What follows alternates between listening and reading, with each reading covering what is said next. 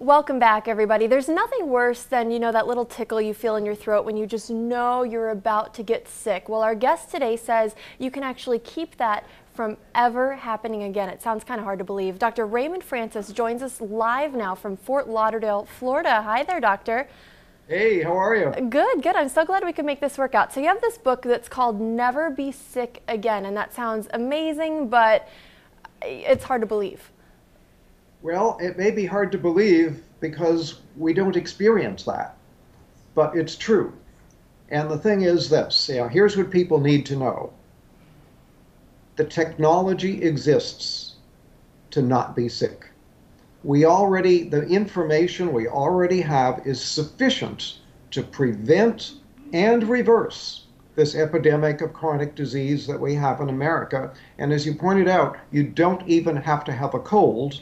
And I can tell you that I have had, in the past 26 years, I've had one cold, and I have a very good excuse for that one cold. So I'm 75 years old. I am in perfect health. I don't take any medications whatsoever. I have boundless energy. I have a clear mind. I don't have an ache or a pain in my body. I'm living proof that you can be healthy and you don't need to be sick. Now, I think I've kind of started to take it for granted that I'm going to get one cold every year, and I plan ahead for that, and I think a lot of people live like that. I can't imagine a life where you never even get a cold.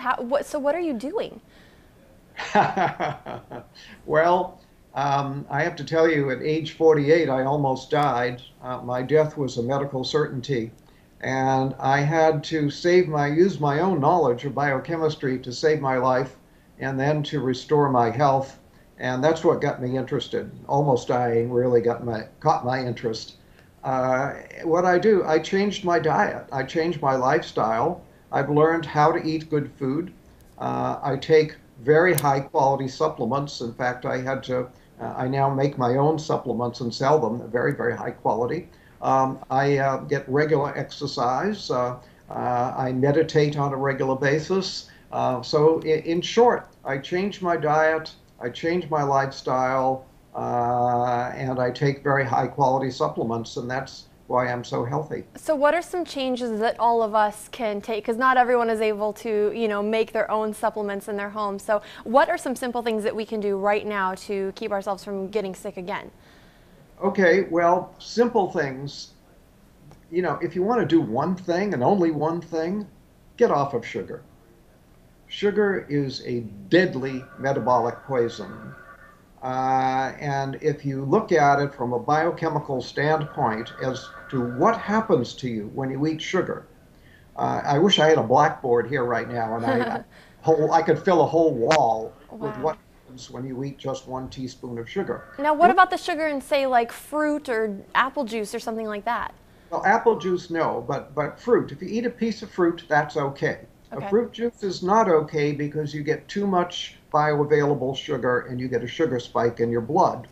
But when you get a sugar, you can eat 1 teaspoon of sugar. Within 2 hours, your immunity will be reduced by 50%. And then people say, oh, I caught a cold. No, you didn't. You reduced your immunity and you then made yourself susceptible to an infection. So that's why I don't get colds. I don't get infections because I keep my immunity strong. I don't eat sugar. All because of sugar. So that bag of jelly beans we've been passing around here in the newsroom ever since Easter, that's something that's hurting us. Bad idea. Bad idea. Yeah, you don't want to do that. Sugar, as I say, is a deadly metabolic poison. And what I mean by that is that it screws up all of your biochemistry. Just 1 or 2 teaspoons of sugar will throw your normal biochemistry into chaos for a period of 6 to 8 hours. And that's not very much sugar. It doesn't sound like a lot. Sugar.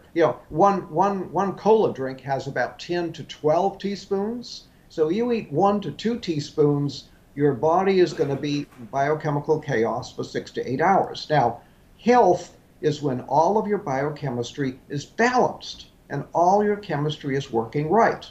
When you eat sugar, you throw that balance out for 6 to 8 hours. So if you eat sugar in the morning, put some sugar in your coffee or have a breakfast cereal with a contained sugar, and then have more sugar at lunch and more sugar in the evening, guess what? Your body is going to be in biochemical chaos 24 hours a day. So And what's a good amount then to get on a daily basis? none, None. none, yeah.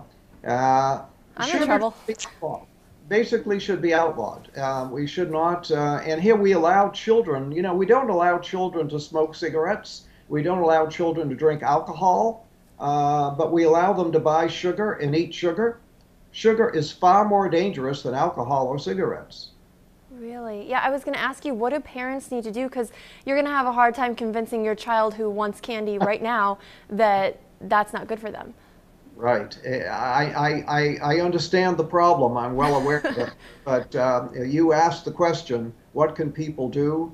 That's one thing anybody can do to improve their health. Sugar causes every imaginable disease. For example, Alzheimer's. Sugar is the leading cause of Alzheimer's. Sugar is a major cause of cancer, a major cause of heart disease, a major cause of diabetes. This is, it's a major cause of colds and flu.